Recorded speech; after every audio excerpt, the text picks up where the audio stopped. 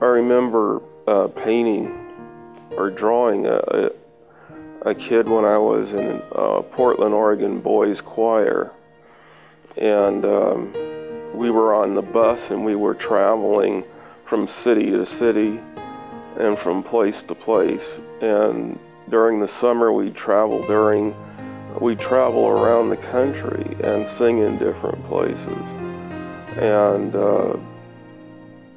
I made some extra money by drawing people, and people paid me a quarter sometimes to draw them, or a dime, or a quarter. And the director of the choir, Mr. Correa, he